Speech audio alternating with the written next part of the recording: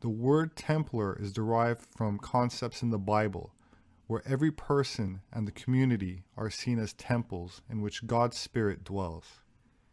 The Temple Society was founded by two men, Christoph Hoffmann, who was chairman of a German congregation of the Moravian Church, also called the Unitas Fratrum, Latin for Unity of the Brethren, one of the oldest Protestant denominations in the world, dating back to the Bohemian Reformation of the 15th century, founded in the Kingdom of Bohemia.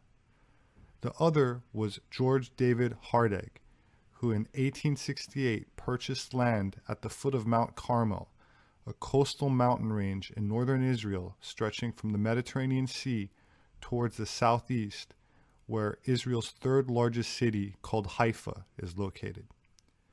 At the time, Haifa had a population of 4,000 Arabs, and the Templars are credited today with the development of the city, with religious colonies spreading congregations to Jaffa, Jerusalem, and Sarona, where they established a regular coach service between Haifa and other cities, promoting tourism, making important contributions to road construction, and establishing a lot of agriculture. For example, the colony's oranges were the first to carry the Jaffa orange brand, one of the better known agricultural brands in Europe, used to market Israeli oranges to this day.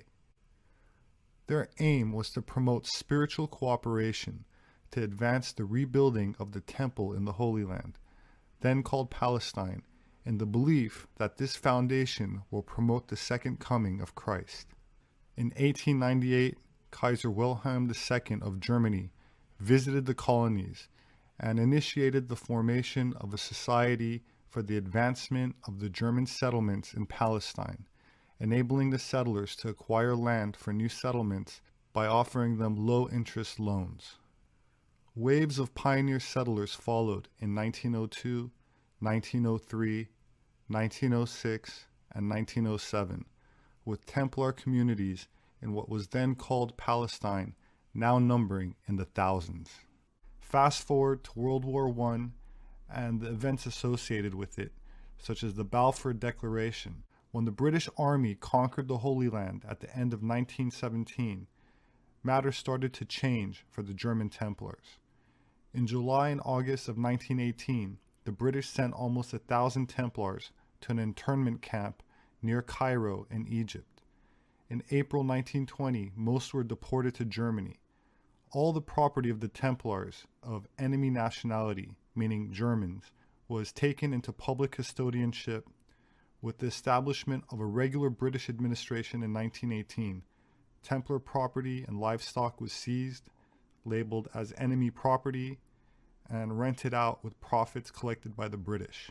In April 1920, the Allies convened at the Conference of San Remo, agreeing on the British rule in Palestine. Fast forward to 1933 and the rise of the Nationalist Socialist government in Germany. Many of the Templars that weren't deported officially joined the Nationalist German Party, who opened a branch in Haifa in 1934, followed by another one in Jaffa. At the time, it was not uncommon to see a Nationalist Socialist parade in the streets of Tel Aviv, with flags and uniforms in full regalia. This image was from Jerusalem, and you can see the flags for yourself out in the open. Here's an article from 1938, which was published in the 6th year of the transfer agreement, where German Jews voluntarily went to transfer camps from 1933 to 1939, and were not only given a ride to the Holy Land on German ships.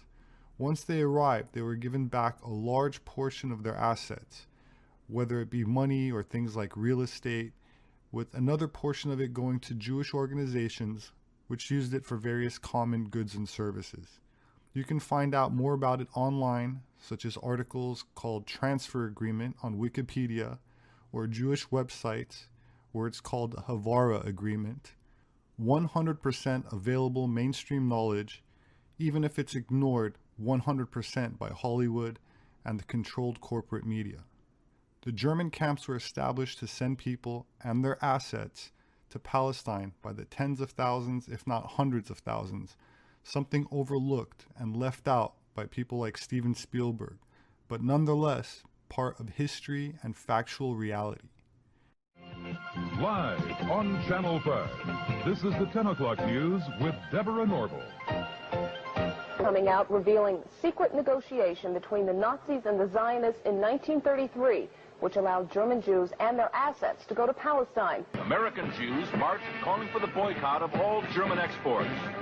Jews throughout Europe echoed that call. So did Jews everywhere. But a group of Zionists at the same time was quietly negotiating an agreement with the Nazis to allow the immigration of German Jews and the transfer of their assets to Palestine. That deal, reported in August 1933, was the transfer agreement. Palestine, sparsely settled by Jews at the time, was radically changed as a result. I lived in Palestine from 1933 to 1936, and we saw every week transports of German Jews coming to settle in Palestine. German Jewish settlement of Palestine was, for a time, official Nazi policy. These photos of Jewish life in Palestine, along with a lengthy text, appeared in 1934 in the Berlin paper Der Angriff. A Nazi Visits Palestine was the title of the multi-part series. A medal was struck by Goebbels in commemoration.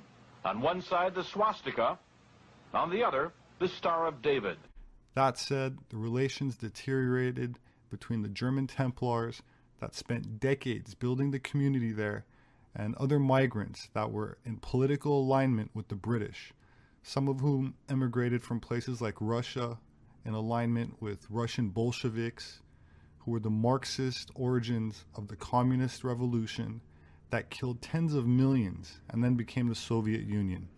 The British ran what is now Israel from the end of the First World War, and by the time of the Second World War, decided that after nearly a century in Haifa, the German Templars needed to be kicked out, deporting them en masse to Germany. Many of the children of the tens of thousands or hundreds of thousands of Yiddish-speaking Germans who populated Palestine from 33 to 39 are unaware of this history and are also taught propaganda in their schools. Yiddish, by the way, is one of the dialects of Alemannic Germany that belongs to the High German group, like Swabian, from the region of Bavaria, which leads us to these coins, which I showed in my last video, which I'll leave a link to in the description, which was about ancient symbols, such as a swastika and what some call the Seal of Solomon, both symbols appearing together on the same coin, as they also often appear together on ancient Phoenician archaeological sites, or ancient structures in places like Lalibela, Ethiopia, that contain both the swastika carved into stone churches as well as the Seal of Solomon built by the Knights Templar. This is suppressed because it goes against the narrative pushed by modern post-World War II academia, media, Hollywood, as well as people who call themselves truthers that saturate social media with false information disseminated by the same globalist bankers that they claim to be united against.